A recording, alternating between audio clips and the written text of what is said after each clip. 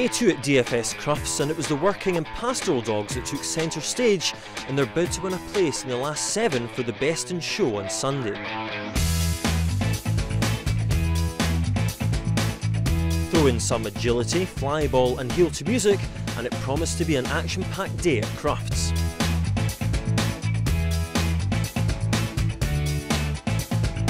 Dogs love nothing more than going for a run, so Canix, canine cross-country, is the perfect activity.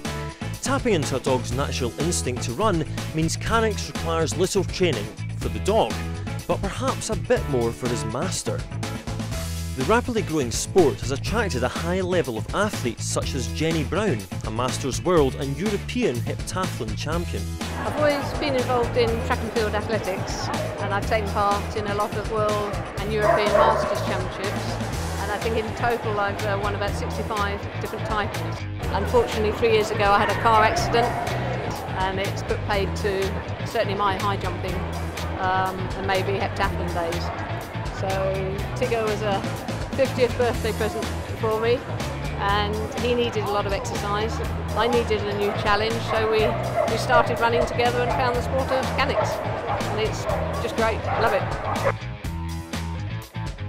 It's never too early to develop a relationship with your canine friend, and the Young Kennel Club is the perfect place for young dog lovers to learn new skills, build confidence and make new friends.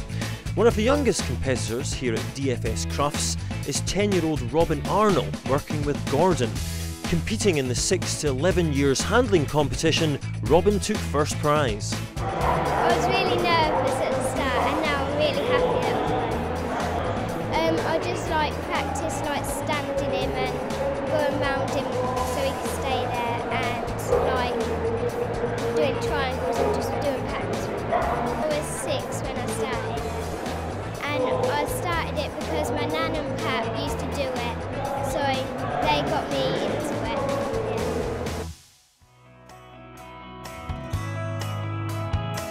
Crufts is abound with stories where the dog really has proved to be man's best friend, and nothing could be more true than in the case of Gary Hayne. Sort of 4 or 5 years ago, I'd ended up on the street, and in Cardiff I ended up selling the Big Issue for a couple of years. Which was an education in itself. I got involved with people that I shouldn't have done and got in trouble with the police, which in the end was a bit of a turning point for me because it made me open my eyes and realise that I needed to sort my life out. My mum was already into showing dogs. It was something that I was then able to get into with German Shepherds. And for the last sort of 3 years now, I have shown at Crufts, which has been quite an achievement really. It definitely turned my life around showing the dogs. It gave me direction, gave me a purpose again, because things were really bad and the dogs gave me a focus. In a really competitive class, Gary and 18-month-old Ventress took a well-earned 4th. I feel Ventress went really well. I thought she was better than reserve. I thought she was a good 3rd in there really, but it's not my decision at the end of the day. Ventress went well, she stood well, she moved well, she did everything that was asked of her. I couldn't have asked for more really, so I was really pleased. Agility was first introduced to Crufts in 1978, and there's been little change to the format. The fast and furious competition tests the animal's fitness with the handler's ability to train and direct the dog over and around obstacles. It's a perennial crowd favourite, and it was Wendy Clay that won the Agility Small Challenge, teaming up with Scout. Fantastic, really enjoyed it. I had a bit of a oops this morning, didn't get a clear this morning, which is disappointing, but won it this afternoon, so fab.